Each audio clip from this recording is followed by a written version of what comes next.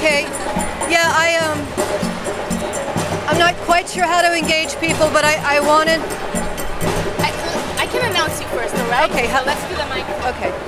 Mic check! Mic check! Mic check! Mic check! The open forum The open forum is starting right now. is starting right now. Today's theme Today's theme is why inequality why inequality destabilizes economy and what we can do about it. Please come. Please come. Hey. Hi. You heard about Bloombergville? Mic check. Mic check? Mic check. Mic check. Mic check. Mic check. Okay. Speaking like shorter phrases. Okay. Do you guys know about Bloombergville? Do You guys know about Bloombergville? I do. I do. I do. Do you? Do you? Okay.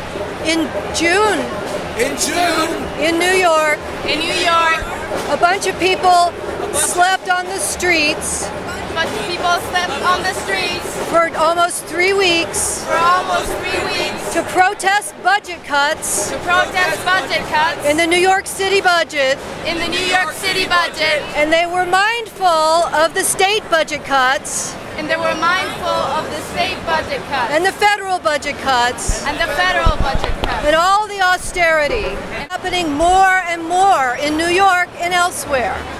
protesting by occupying spaces. Maybe we can hear you. Maybe we can just do it regularly Okay. if you can speak out. Okay, so can you hear me back there?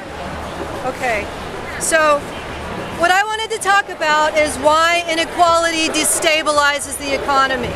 Okay, so the short answer is that globally we have a non-system.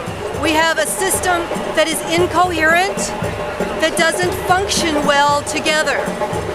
The longer answer is that the Bretton Woods system, does anybody not know what I mean when I say the Bretton Woods system?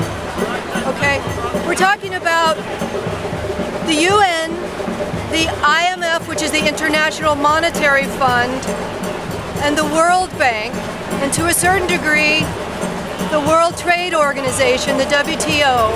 These are institutions that were created after World War II, supposedly to keep a stable global economy, to make growth happen after the Second World War, but it was set up under certain rules. Okay, so what are the interests that the Bretton Woods system served? It's the same that are being discussed here. It's the interests of the top earners versus the interests of the bottom earners, okay? There's a story told by an economist named Raymond Meixell, who was in charge of creating the formula. Can you still hear me okay? For creating the formula for the voting rights, the weights that determine who gets to vote, who gets to veto at the IMF, and how much money they can borrow and how much they get to contribute. He was told, make it look economic, but give us a formula that's a political division of the world that reflects the end of World War II. The US gets the biggest chunk. Britain, the UK, gets half of that. Give Russia a little less than the UK, and give China a little less than Russia. This is basically the political formula that became this very, very complicated system of weights and voting measures that determines how things get decided at the International Monetary Fund, the World Bank, and all of the policies that they influence. Okay? Any questions so far? Okay.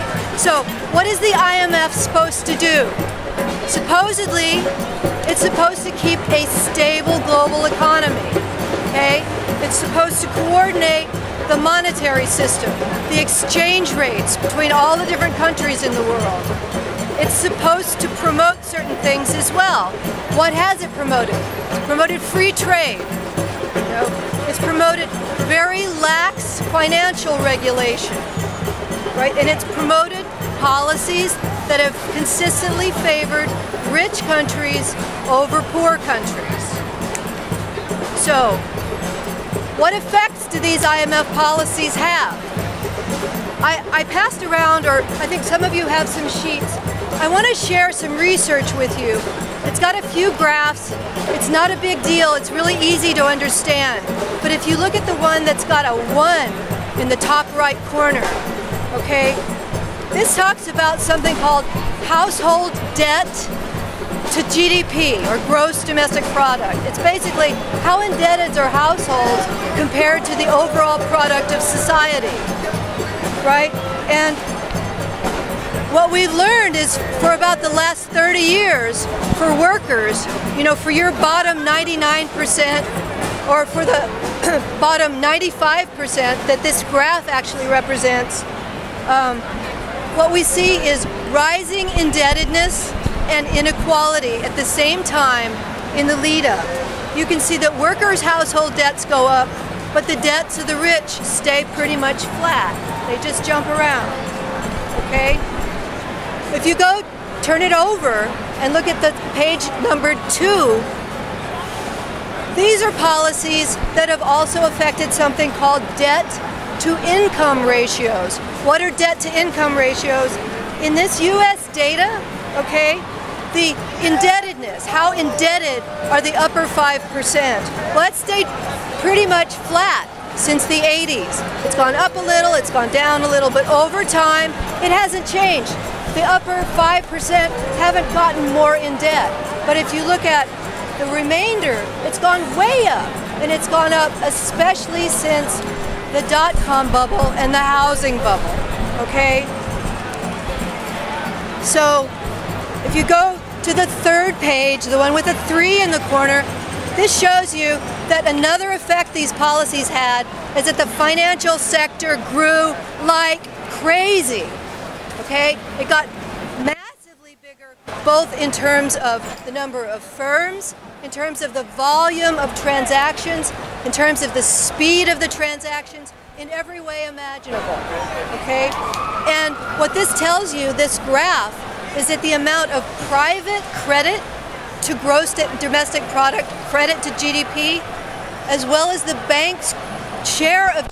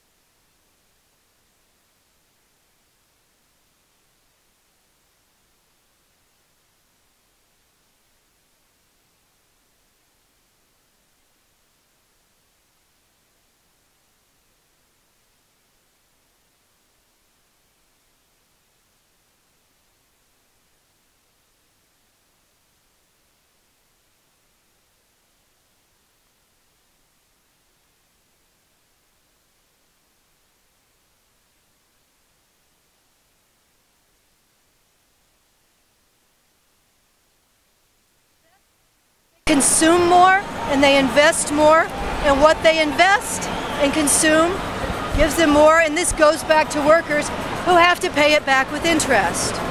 Now, look at the bottom.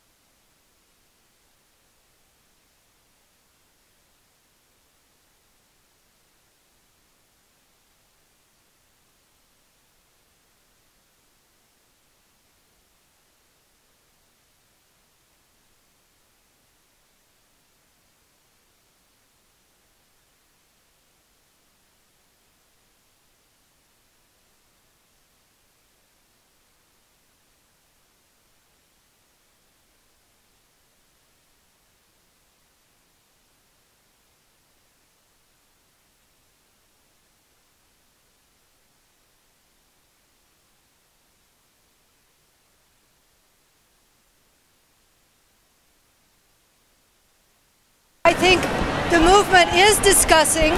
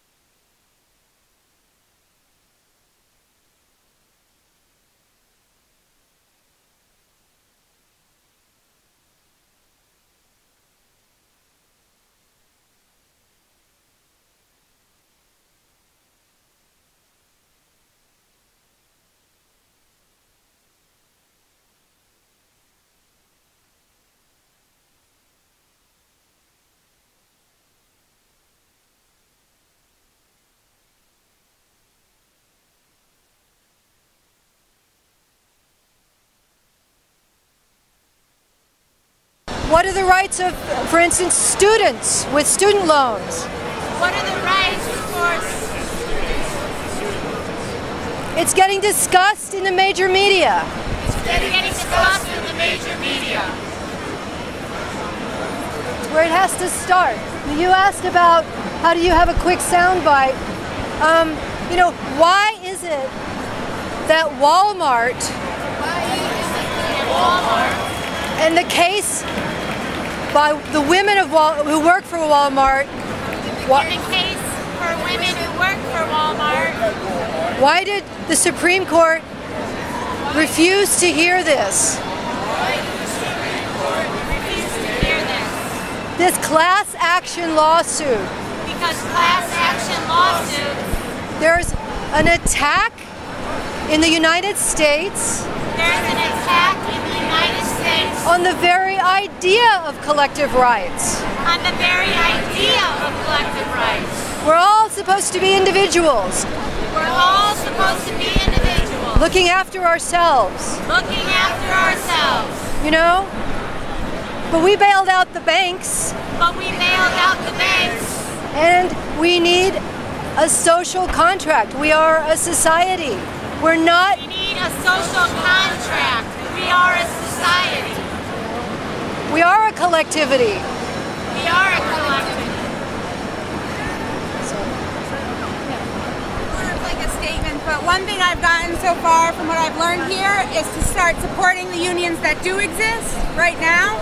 And when you see people protesting, support the unions, look into them, see what you can do, and then hopefully someday work in a union and support more unions. I have a question.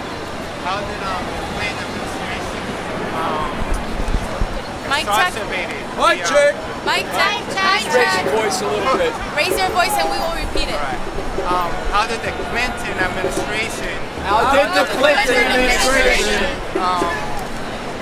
kind of like opened up the credit for everyone else? For example, if you see how the Clinton administration took the 401k from the 80s and place it in the stock market and allow all the banks to take out that portion of their liability out of the balance sheets and then place it into the markets, and also how he expanded credit all across from mortgages to credit cards and all of that. How did he influence the current state that we're in? How did Clinton policies influence? Well, in brief, mic check. Mic check. In brief, the Clinton administration supported deregulation begun under, Bush and Reagan before him. This idea has been going on for a long time. The idea that markets regulate themselves. Well, they do, but they don't always produce socially acceptable outcomes. And that's the part of the equation we're not supposed to talk about. Also, the Clinton administration, like the others, embrace an idea of globalization that liberalized everything but labor. What would that look like? The right to go wherever the work is. The right to have a social system there. And the right to a fair and livable wage.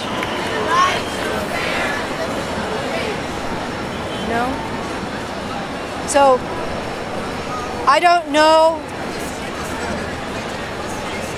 I just feel that the Clinton administration, like beforehand, the Clinton administration,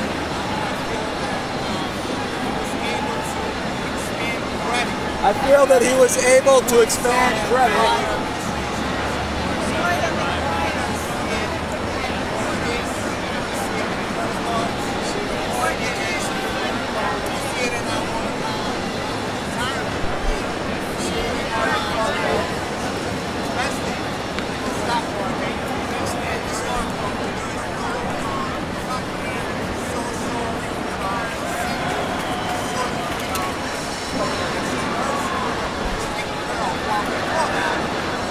Well, let me ask you. History happened in the course of those presidencies. History happened in the course of those presidencies. One of those graphs shows a huge growth in the financial industry. One of those graphs shows a huge growth in the financial industry. Right? From the early 80s to the present. From the early 80s to the present. A lot of things made that possible. Growth of internet technologies and IT. How do they do all those super fast trades? The hardware had to be there to make that possible. The cables, the fiber optic cabling had to be laid to make all that possible. The cabling, the fiber optic cables had to be laid to make that all possible. And as the industry grew, it grew by orders of magnitude. Because of all of these circumstances. And a policy regime that favored no regulation or very little regulation. It favored no regulation, very little regulation.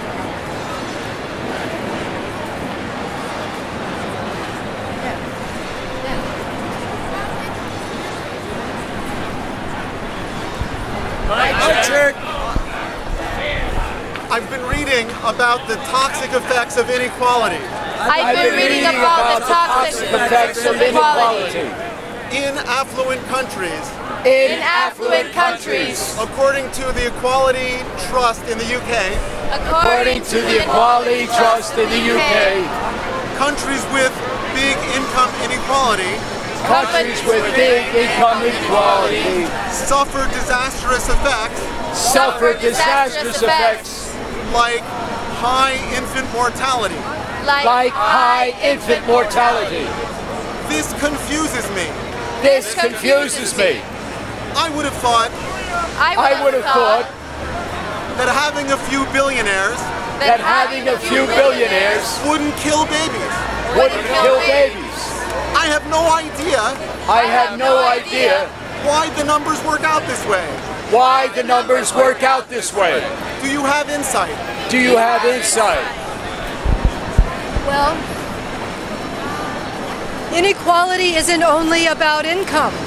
Inequality isn't only about income. We live in a divided society.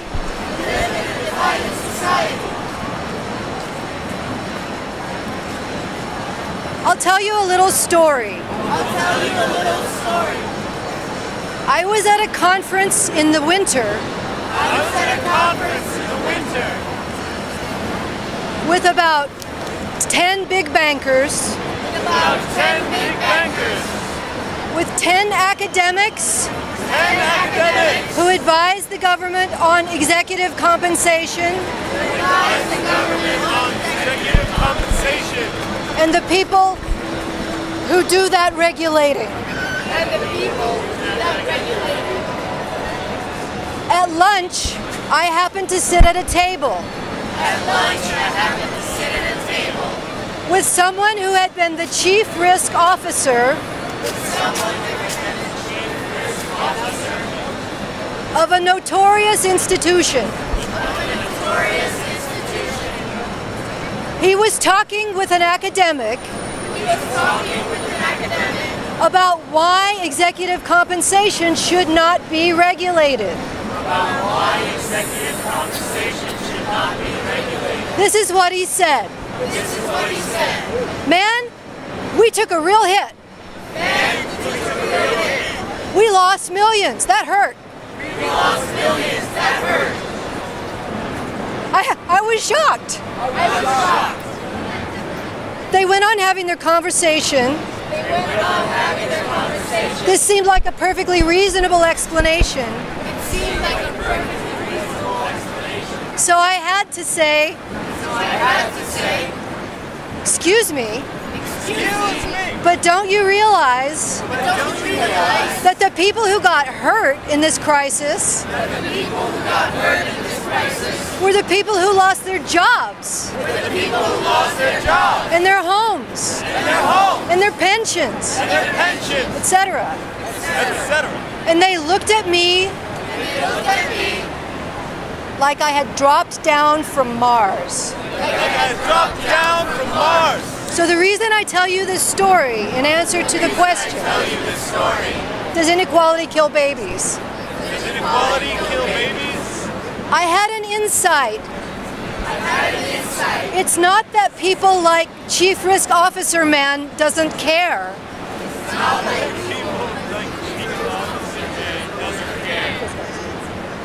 They don't see us. They don't see our lives. They don't see those dying babies because we're not a good investment for them.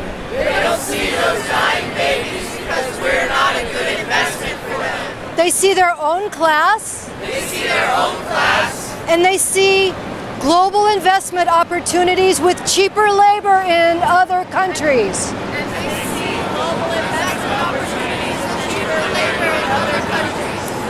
It's not a good investment for them. To have a great educational system here. To have a really top-notch healthcare system. That's universal. People like that see it as a luxury. People like that see it as a luxury. And it's not one they want to invest in. So, you know, we're not a good investment. But if we come out here and go to their houses and sit in their banks and talk to their institutions like I do at work,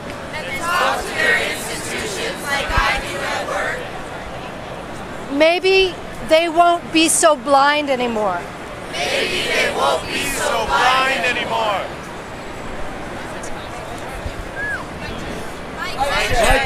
When we think about our own rights, and when we think about our own rights, and when thinking about what demands we should make, how can we think about them? Without infringing on the rights, and oppressing other people and people in other countries.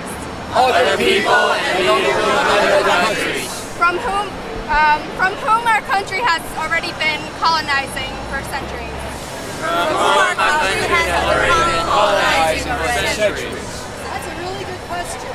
That's a really good question. Because inequality cuts two ways. There's growth in inequality globally between the rich countries and the poor countries. But there's also inequality growing inside countries. Especially in the United States and in Europe. So this comes to the question how to finance and to move this occupation forward, consistent with its own principles.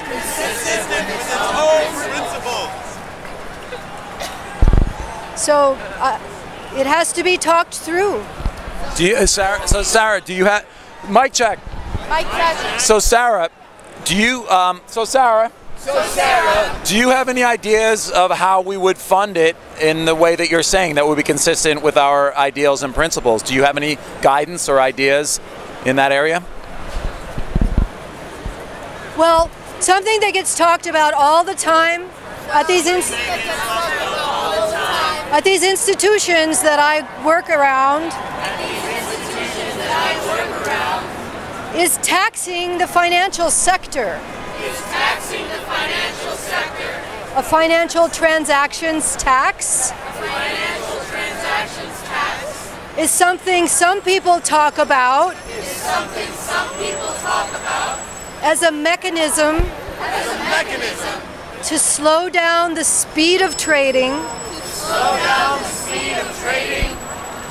and to make them pay for the consequences to society of the risks that they take. That's one idea. But such a tax, as with the millionaire's tax, comes to the government. So, if such a thing were to be advocated for,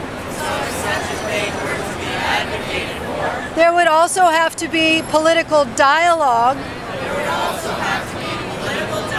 and demands for how to use it.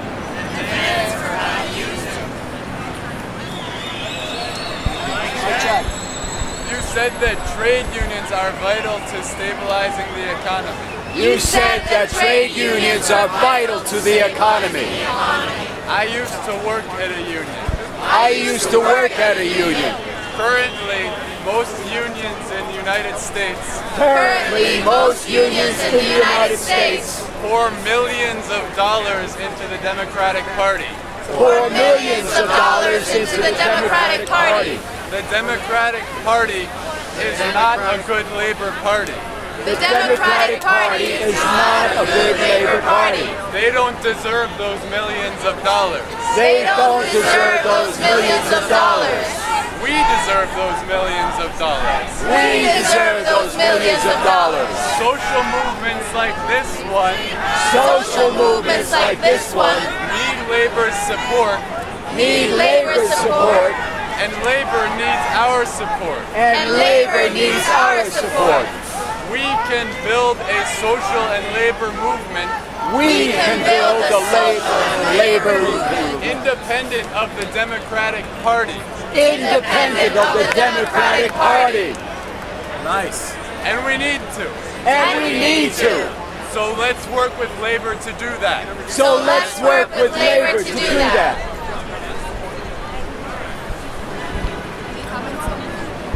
I agree. I agree. You know, it's political deadlock for decades hasn't gotten us anywhere. So,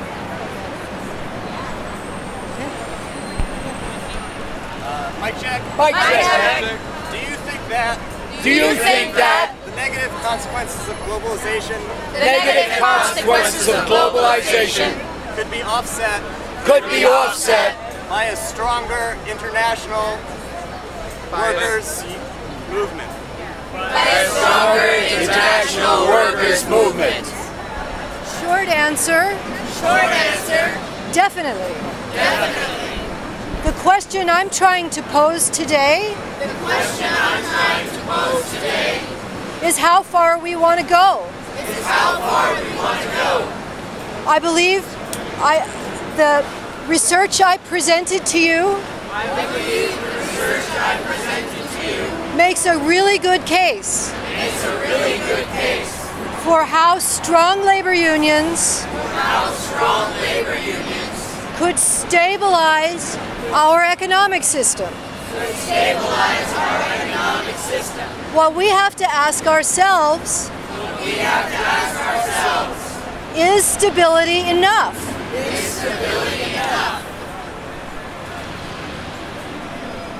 Is stability justice?